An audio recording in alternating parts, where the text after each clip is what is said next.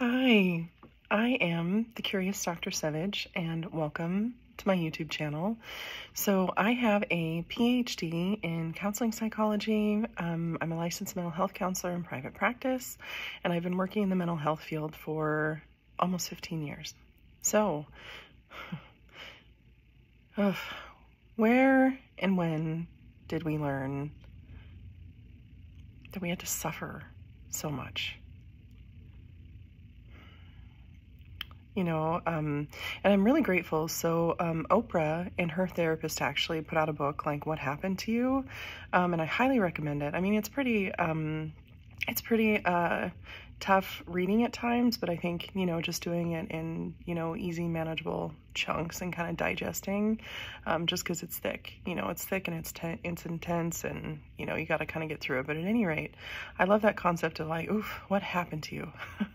Like, how did we get here? How did you arrive at a point where it just felt like the truth that you had to suffer so much? And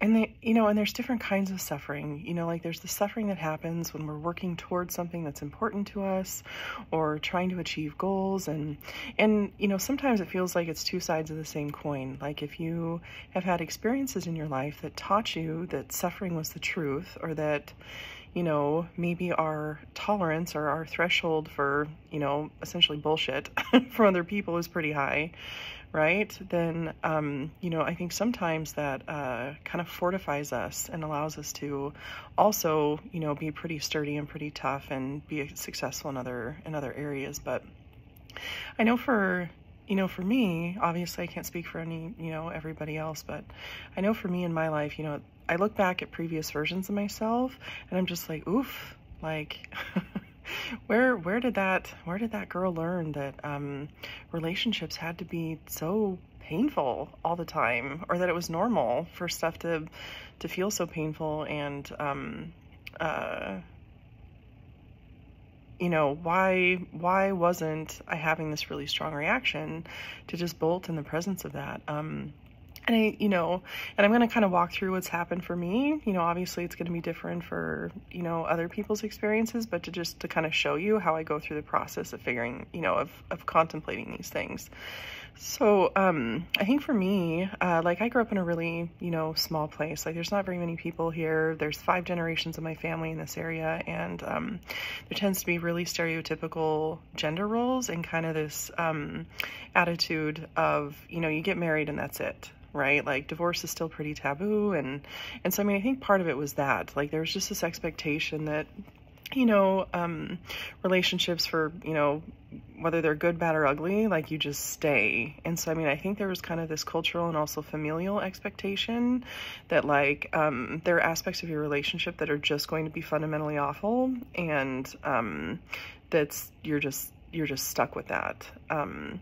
And so I think, a lot of kind of my path of growth, or, trying to change how I related to other people, was also unlearning those things, right? Like unlearning that just like, no, that fundamentally doesn't make sense. And like, that's not super healthy to have this attitude that like we stay no matter what, as if the trade-off is better, right? That just, having this like nominally, or staying in a relationship just to say you didn't get divorced isn't better than tolerating all manner of ridiculousness.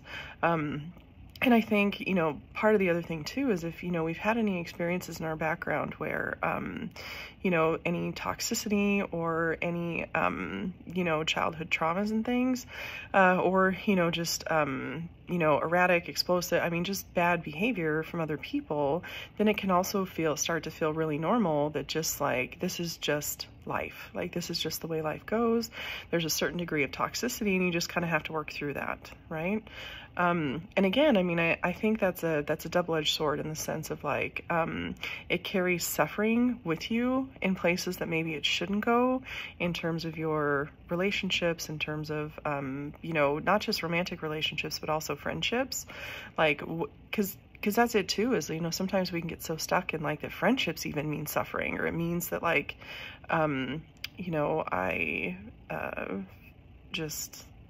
I don't know, that just, there's a degree of toxicity there that maybe shouldn't be. But then, you know, like I said, the other side of that coin too is then you're kind of habituated to toxicity. So then, you know, when you are trying to do hard stuff like go to school or jobs or work on your career or, you know, pursue passions and things, and you're kind of habituated to the suffering that comes with that. So then you know, it kind of works for you in that instance too. So at any rate, I think that question of like at what point along the path did we learn that a disproportionate or just like an unreasonable amount of suffering in a relationship was just normal? And because here's the other thing too, is like when we're in that and it just feels like it's normal, you can't really see it for what it is. It's not like you're, you know, it's not like you're in it and you're just like, oof, at what point did I learn that like relationships are supposed to be this ridiculous? It's more like you grow up in a system where they're like that. And you know, and then you continue the pattern in your own relationship. So then it just feels like you're surrounded by, this is the way things have to go. And, so that's why part of the path forward is really disrupting these patterns in what senses, you know, what things are normal. And I think, you know, part of it too is kind of looking out toward, you know, people that we respect and admire, maybe relationships that, you know, are going better than ones that are had.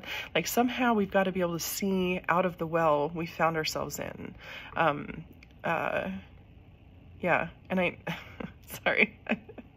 And I know that this is kind of silly, but for me, you know, sometimes I'll look to just like, you know, women that I really respect and admire, like authors or celebrities or something, and I'm just like, would X person tolerate the level of ridiculousness that I'm tolerating in my day-to-day life, right? Or would they leave? Like, would they bolt? Like, yeah. So, at any rate, yeah, I guess I'm kind of enjoying just showing up and talking about whatever comes to mind at the time. So if the content's helpful for you, then please like and subscribe. Always open to dropping comments and getting ideas about other things that I can talk about. And yeah, thanks for checking out the video. Take care.